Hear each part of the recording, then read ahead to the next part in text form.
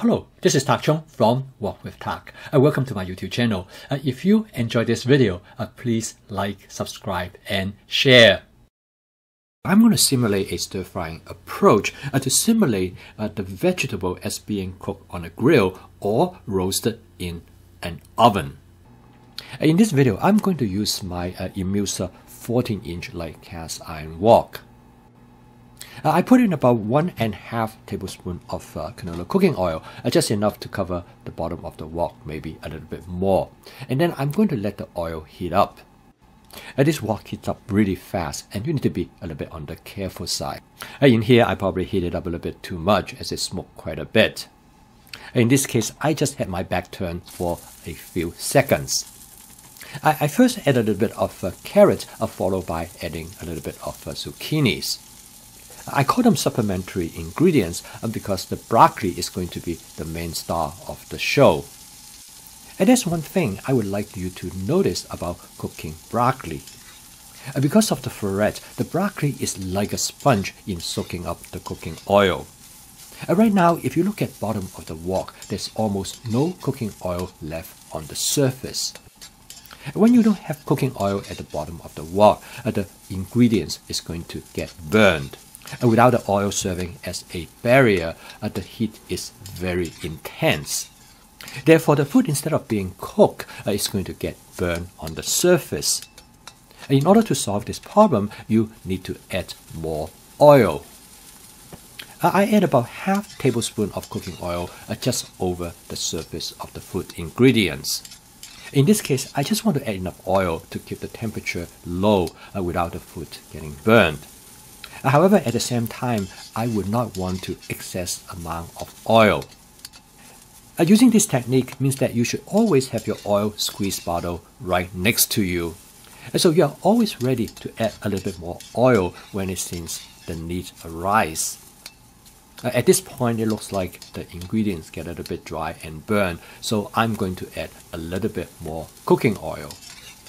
Again, you don't need to add very much at all, just enough to keep the food from too badly burned. Then you might ask, what if I do not add any cooking oil during this process at all? Well, I have a friend once tried that, and he told me that he ended up eating charcoal. Without the cooking oil served as a buffer, food would burn readily by the strong heat. Nevertheless, if you look at the ingredients now, you can see there are slight burn on almost all the surfaces. At this time also you get a workout of your arm because you want to stir the ingredient constantly. In some way, this method is intentionally to have the vegetable slightly burned. The charring actually gives the vegetable better flavor. By now, the vegetable looks like almost done. I want to make sure that the stem of the broccoli are soft enough. To be sure, you can do a quick taste test. I'm going to season the vegetable with a light teriyaki sauce, which I'm going to use a combination of hoisin sauce and oyster sauce.